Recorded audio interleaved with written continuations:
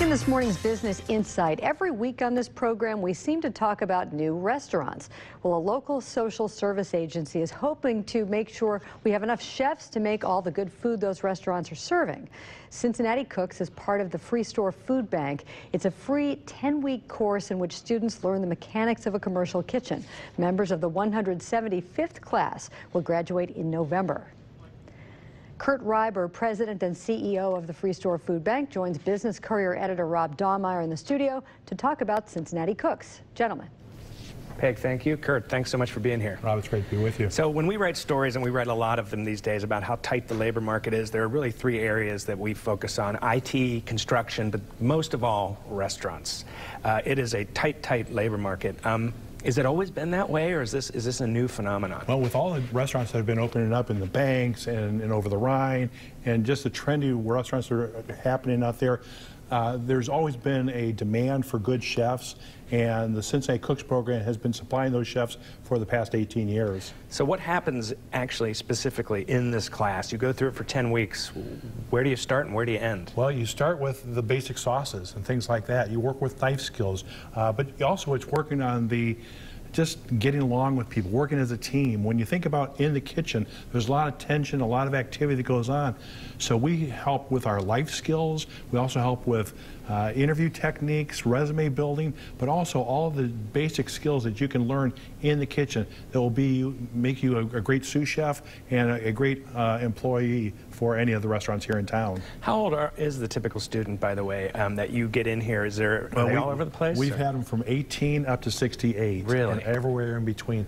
The challenge that we have is many of our students have past criminal records, and the culinary is an area where they can get into the job and really shine for themselves. So it's really been a plus for us. So the average age is probably in the mid-40s. So these are individuals that have been underemployed or unemployed and are trying to get back into the workforce, and the Cooks program allows them to do that in a great fashion. So where can they get jobs when they're done with the class? They graduate. Today we saw the picture of Mayor Cranley celebrating with them. Where do they go from there? Well, where they go from there is basically every restaurant. We've had, and our students come out with a ServSafe certification, which is required in any restaurant or food service capacity. So being able to have that certification is really a critical need in our community. But they get jobs with the restaurants down in the banks. They get restaurants over in northern Kentucky. We have many of the facilities like UC Health, right. Mercy Health, Tri Health. Big cafeterias. Big cafeterias, big social service settings. We've had some folks hired by Talbot House for some of their halfway homes.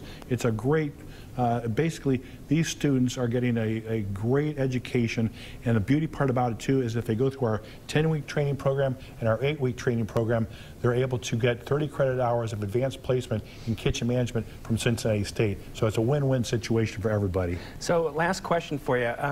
When people enter this program, how much time are you spending on, like you said, resume building and just employability, and then how much time is spent on learning, like you said, knife skills, sauces, well, it's an 8-hour day, 5 days a week. Wow. For all of our students. So they come in and they have different stations they're involved with. They will work in our buffet line. They will work with our catering team.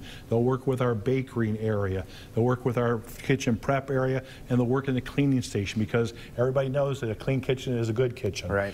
Then they also spend some time in the classroom. So all of those combinations allow them to round out their entire education process and really makes them prepared to hit the line and begin preparing your meal for the next day. Well, hey, Kurt, thank you so much for being here. 175 classes, it's a big deal, and good luck and keep going forward. Thank you so much. We're glad to have it.